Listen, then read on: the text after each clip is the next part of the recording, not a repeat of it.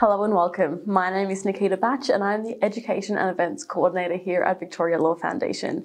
I'm here today with David Thomson, our teacher in residence at the Foundation, and we will be chatting to you about topics specifically relating to Unit 1 of the Legal Studies curriculum to assist you in your learning of the VCE Legal Studies curriculum.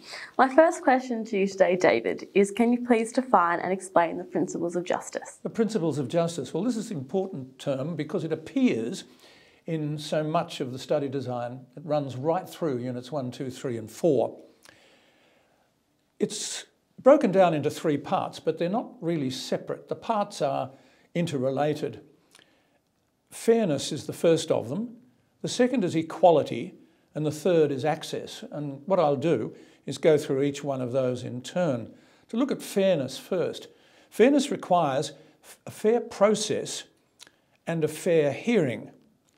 Parties should have the opportunity to know the case that's being put against them and to be able to present their case in response. So fairness requires a fair process and a fair hearing.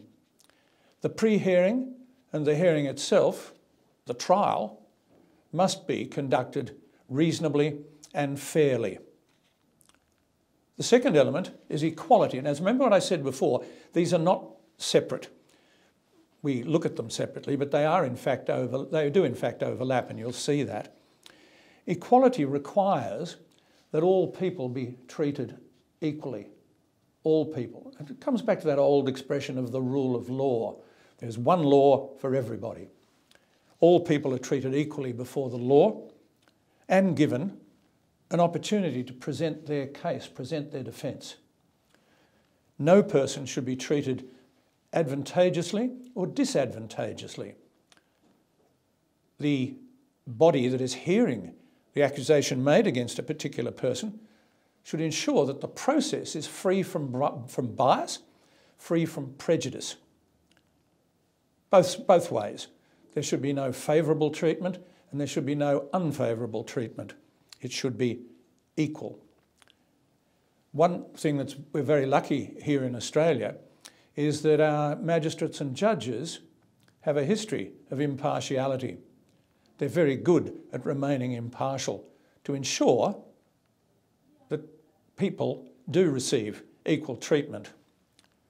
The law is applied equally and it reinforces the notion of the rule of law. It upholds the rule of law. And if equality is provided, if equality is a key element, and it must be, then justice is done. The third element is access. Remember, we started with fairness, we looked at equality, we're now looking at access. Access to the justice system requires more than being able to walk through your solicitor's door or through the doorway of the court. It requires that people understand their legal rights and the opportunities that they have to pursue those rights. Now, this includes more than an ability to access the institutions that hear cases, as I said before. It means being able to approach bodies that provide three things: legal assistance, education, and assistance. Legal advice, rather. Legal advice, education, and assistance. People should be able to receive information about their case, about the sorts of processes that it will go through, and the possible outcomes. Parties should have the opportunity to make use of such processes within the justice system and that these are not beyond their reach. And that's very important, not beyond their reach. So it can't be such an expensive process that a person is completely unable to exercise their rights. So there we have access. They're the three again: fairness, equality, and access. And they appear as the principles of justice throughout the units 1, 2, 3 and 4. So you'll get very used to those when you're studying this subject.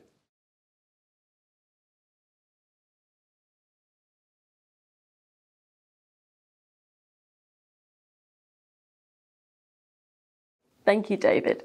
What is the difference between criminal and civil law? Now that is a big question. The main difference between civil and criminal law is the outcomes, the consequences of a person's behaviour. A crime is an offence against the whole society. And that's why the state prosecutes people for breaches of criminal law. Whereas the civil law, a civil matter, is brought by the party whose legal rights have been infringed. So if you go and steal a car, that's treated as an offence against the whole of society, as well, of course, as the person who owned the motor car. But it's also, within the civil law, it might be possible to sue the person who's taken your car and smashed it up. So the civil right, the legal right has been breached, and you may be able to bring an action that you, being the person whose rights have been infringed, the owner of the property whose property has been damaged, will initiate proceedings against the person who has breached their civil rights. The purpose of the criminal law, it aims to punish offenders, essentially. If you're found guilty, you get punished. Purpose of civil law is to put people back into the position, the situation that they were in before their rights were infringed. And this can be done in a number of ways. The most common way is what's called damages, and that means money, monetary compensation. The other way is an injunction. An injunction is a court order which compels someone to stop doing something. There can be injunctions that require people to do things, but the most usual form of an injunction is one which compels somebody to stop doing something or not to do it again. As I said before, the Crown brings an action, or the state brings an action in criminal law. That's why a case will be cited as R, and a little v, and the surname of the accused. And we describe that as the Queen or the Crown or the Director of Public Prosecutions against the accused person. Whereas in civil law, the matter is brought by the plaintiff, that is the person who is bringing the action, the person who's claiming his or her legal rights have been infringed.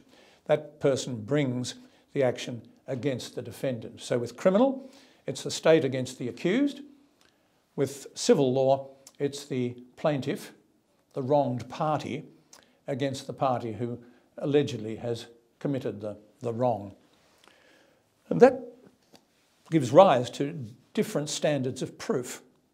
In criminal law, the standard of proof is beyond reasonable doubt. So a magistrate or a jury hearing a criminal case must reach their decision, if they're going to find the person guilty or not guilty, beyond reasonable doubt. In other words, they must be satisfied that there's no reasonable doubt to find a person guilty. There's no reasonable doubt that the person did do the wrong that is charged against them, did commit the crime, in other words. Whereas at civil law, it's a slightly different standard. It's a lower standard. It's called on the balance of probabilities. And what that really means is that it is more probable than not. It's like a balance. It's more probable than not that the person did commit the wrong, did breach the civil rights, did breach the legal rights of the person who's bringing the action against that person. Now, in the magistrate's court, of course, there's no jury.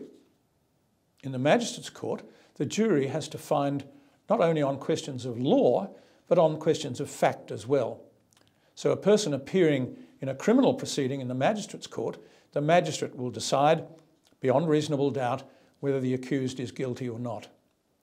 In a civil matter, juries aren't normally, well, they're not in the magistrate's court at all, but in the county court and the Supreme Court, juries of 6 can be impanelled at the choice of either the plaintiff or the defendant, and they will be required to apply a lower standard of proof, and that, as I said before, is on the balance of probabilities.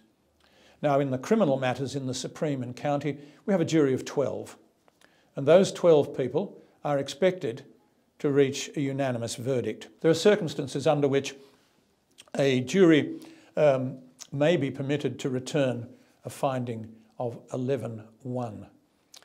Procedural differences, as I mentioned before, the state brings criminal proceedings, the wronged party brings civil proceedings.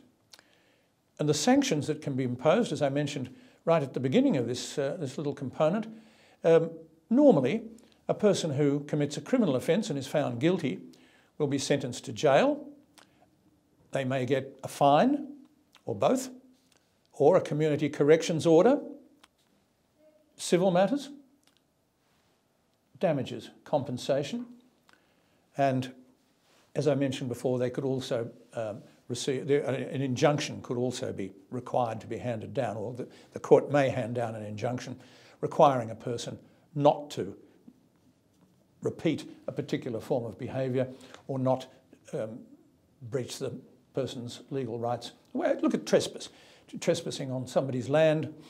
In those circumstances, the order might be, an injunction might be, you're not allowed to go near that person's land or not allowed onto that person's land again. And that's the power of an injunction. Of course, if they breach an injunction, then they're in serious trouble. It's back to court for more treatment.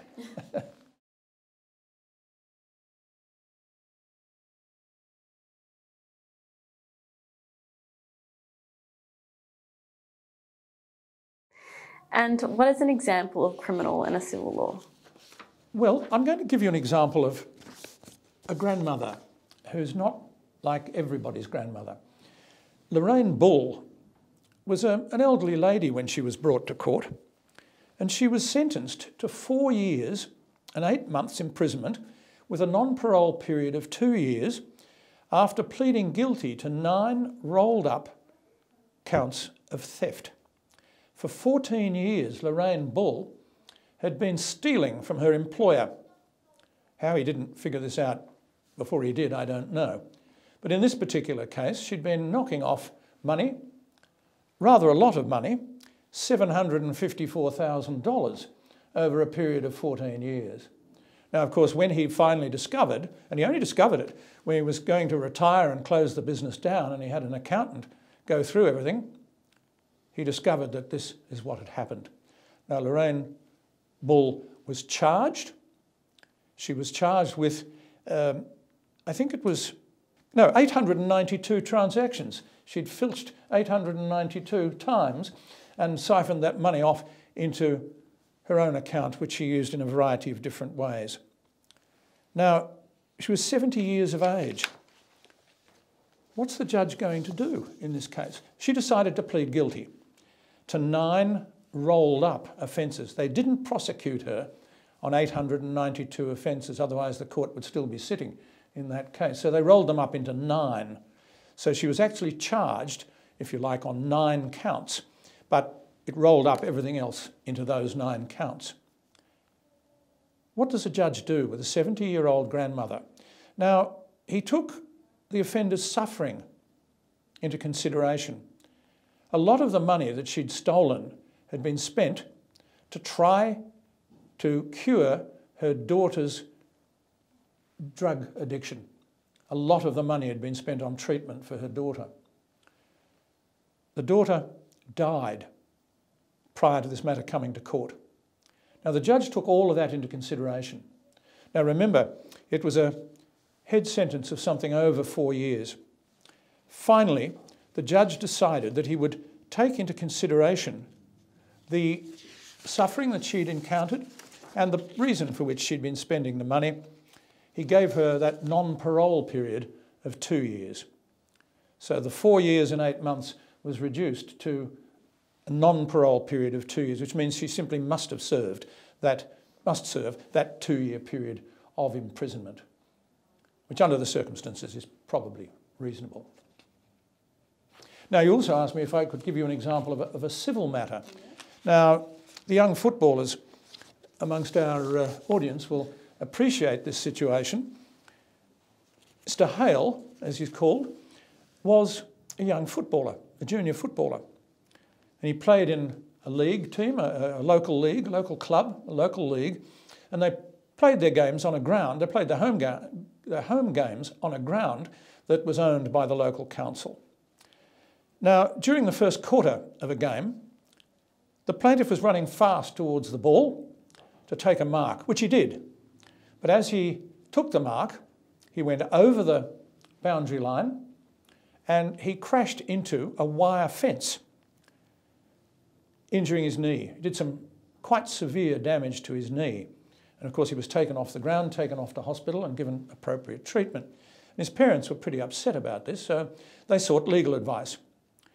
And so Mr. Hale decided that, on the advice given, that he would sue the club, the league and the local council.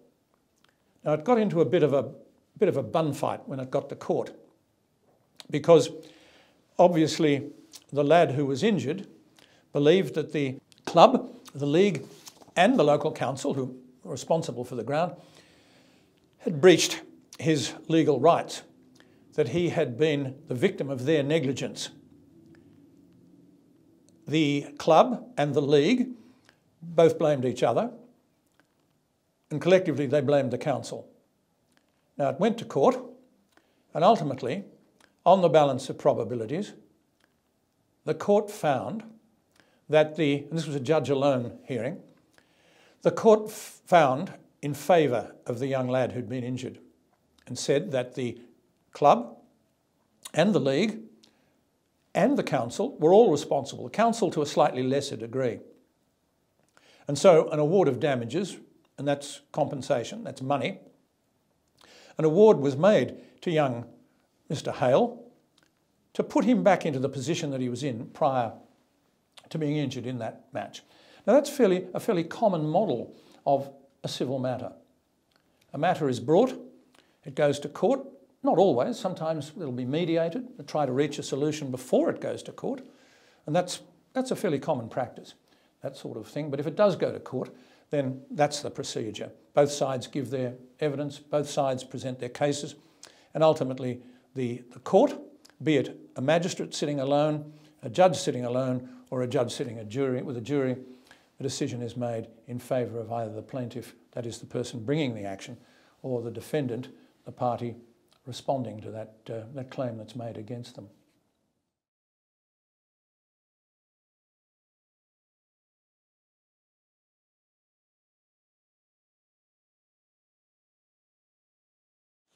Do you have study tips for us, David? I have some study tips, yes. I think the most important study tip is get a hold of a copy of the study design. Now it's a new one. Don't get Big Brother or Big Sister's one from 2 years ago because it's out of date. The best thing to do is to get a copy yourself. Now you can download that from the VCAA, the Victorian Curriculum and Assessment Authority's website, and just print off the whole thing. Print off the whole of the study design, units 1, 2, 3 and 4, because it'll give you a clear picture of how this course progresses, because quite a few of you, I imagine, are thinking of taking this right through until Unit 4. So get a copy of the study design. Why? Because you can only be examined on what is in the study design. If it's in the study design, you can be examined on it. If it's not in the study design, you can't. So right from day one, you'll know exactly what this course is going to cover. So it's very important to do that. Now, the second study tip is make good use of your teachers. That person up the front of the classroom is there to help you. If you don't know, ask. You don't have to ask in front of everybody else if you're embarrassed. Sidle up to them quietly at some point and ask your question. But it's really important not to think, oh, I'll work that out later. It's very important that you ask if you're not sure about what's being done in class. Very important. And the third thing is making notes. It's very important that you make notes as you're going, whether you're making your notes in the old-fashioned way, writing them down in a notebook, or you're using a tablet or some other device. Make sure that your notes are current. That is, write up your notes so that they are on what you're doing today. Don't leave them for a week or a month or whatever. It's important to be able to say, I've got all my notes, so when it does come time to some sort of assessment task, you can go back to them and you've got everything there in the right order, and you're able to effectively carry out your revision for whatever task you're being asked to do. And am I allowed a fourth tip? Yes. Okay. Case notes. Over the course of legal studies, you're going to look at a number of cases. Now, I have a little trick that I learnt. I didn't make it up. I was told this when I was a law student. To make case notes on 4 headings, under 4 headings. FIDS, FIDS, facts, issues, decision, significance. The facts are obvious. Who did what to whom? In other words, what's the case about? The issues, what is going to have to be resolved by a court? What's going to have to be worked out? What's going to have to be sorted out by the court? The decision, who won? Was it the plaintiff or the defendant? The Crown? The accused? Who won? And the last one, S for significance, remember, F-I-D-S, significance, is it a new precedent? Has the case made new law? And cases sometimes do that. So what's the significance? Why are we bothering to study this particular case? What's the point of it? It's obviously being studied for a reason. It contributes a piece of information to the area of the course that you're currently studying. But also, it can be where you can use it as an example. Now, there's no rule in VCE legal studies that says you can't use a case example in different areas of the course.